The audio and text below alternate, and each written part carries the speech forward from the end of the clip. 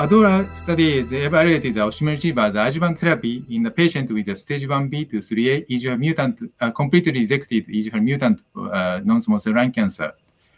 As you know, this study has been already mentioned in ASCO. The primary endpoint ADAURA was met. The patient with a stage 2 to 3A disease in impressive hazard ratio of the disease-free survival 0.17 was observed, equaling to the 83% reduction in the risk of the disease recurrence of the death with osimertinib versus placebo.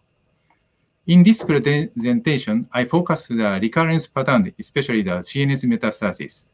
Patients who received osimertinib had fewer local, regional, and distant relapse than the placebo, with a lower incidence metastatic disease in those patients with recurrence, including the fewer CNS recurrence events. Adjuvant osimertinib demonstrated a clinically meaningful improvement in the CNS disease-free survival compared to the placebo, with a hazard ratio of 0.18, equaling to the 82% reduction in the risk of the CNS disease recurrence or death.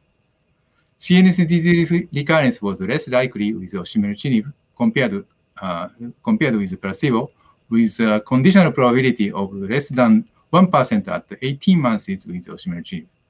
The reduced risk of the local and distant recurrence and improved CNS disease-free survival reinforce adjuvant osimertinib as a highly effective practice change treatment for the patient with completely resected stage 1B to 3A EGFR mutation positive non-small cell lung cancer.